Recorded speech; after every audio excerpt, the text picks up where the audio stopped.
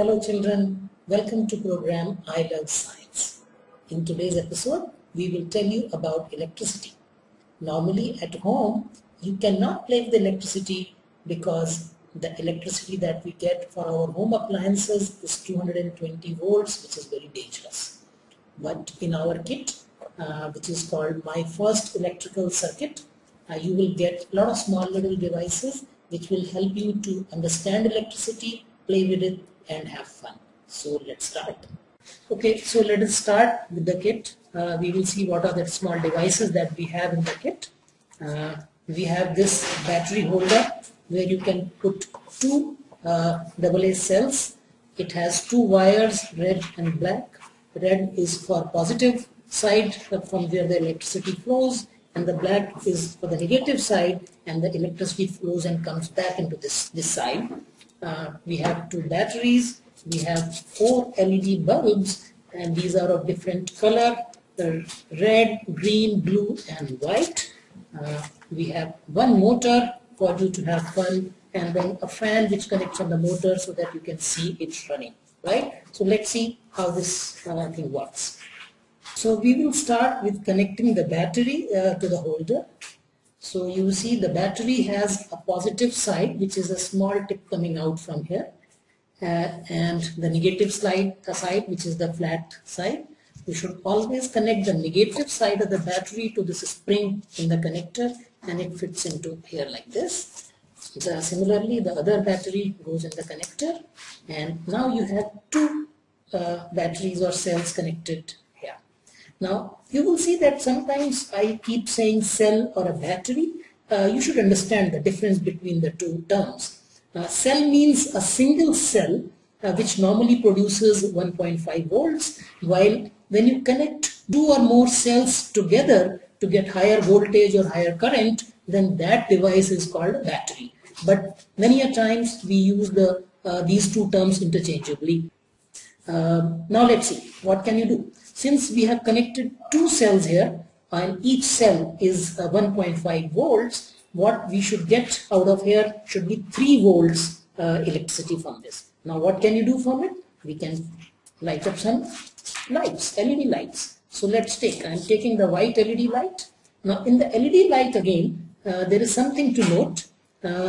All these LED lights will have two connectors, and one will always be a little longer than the other one.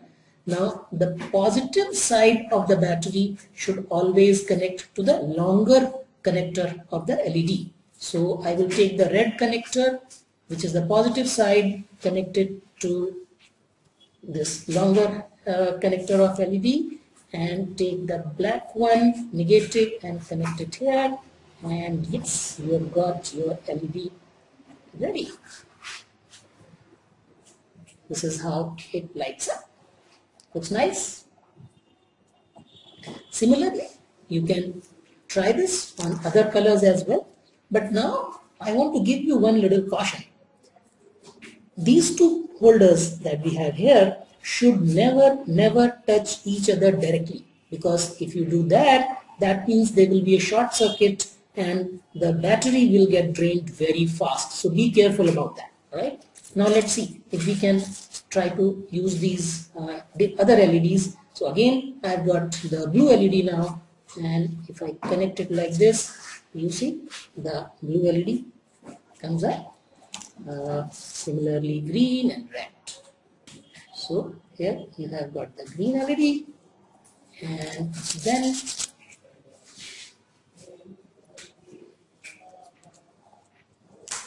so you saw that we have got two cells connecting and adding up to 3 volts, which are enough to light up these lights.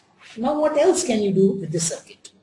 Maybe you can connect more than one LED bulb at a time and light up both of them. So let's try that out.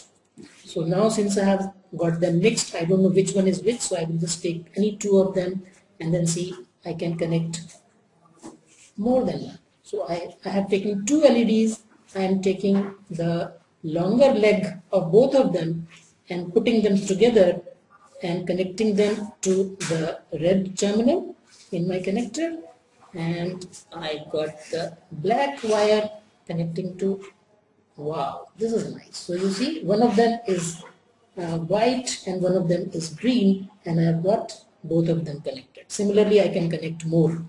So for example, let me just take it out. I think this was the red one. Yes. You see, I have got the red one. You see here.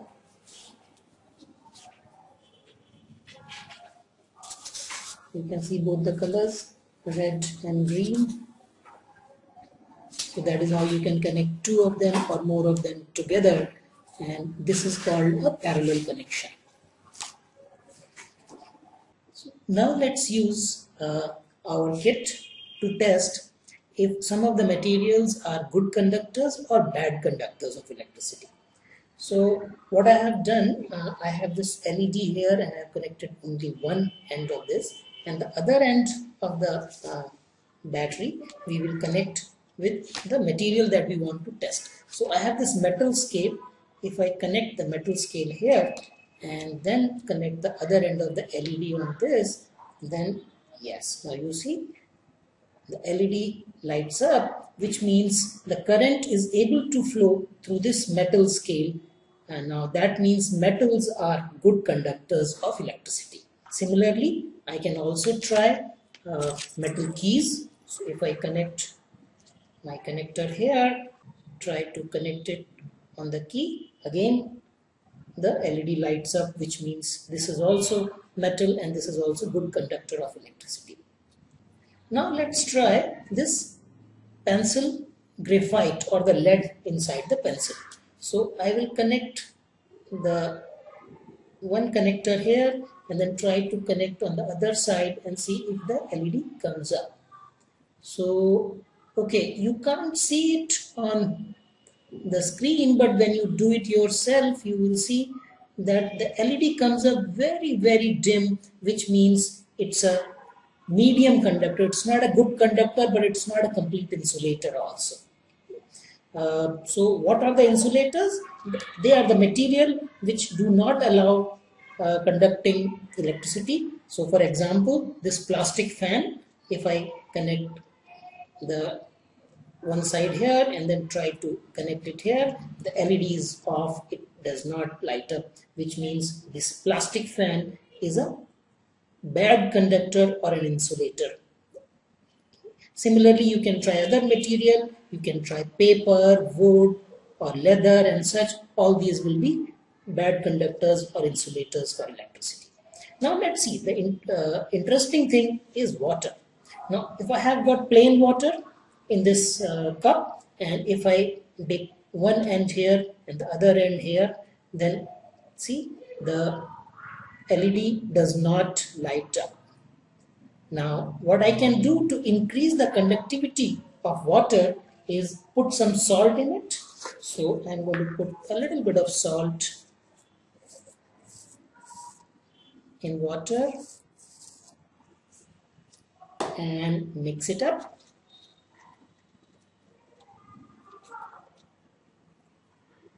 Now let's see if salt water is a good conductor or bad conductor. So can you see that the LED is now lighting up but not very bright, which means by putting the salt, water has become slightly good conductor but not very good conductor like metal or direct it is this bright, but when it comes through LED from the water, then it's very dim. Okay. So this is how you can use your kit to check if some of the materials are good conductors or bad conductors. Now let's see what else you can do. We have this motor which we have not tried yet. So let's see. Let's connect the fan with the motor. The motor has two connectors here. Now the good thing about this motor is that it will work in both the directions. So if I connect my battery like this, then it will start rotating. Wow! So you see, it starts rotating very fast and I can feel that air is coming out from this fan. Now, but if I reverse the connection, that means put the red a positive on this side and black on this side, it still rotates, which means it is different from LED, which lights up only in one direction of current. The motor rotates in both, but in this case, the direction of the rotation has reversed. So I don't feel that the air is coming out from the fan. Actually, it's coming in the other direction now.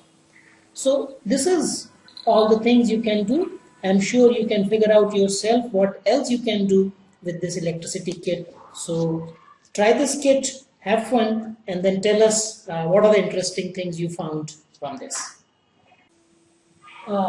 This is nice breeze from my little toy motor fan.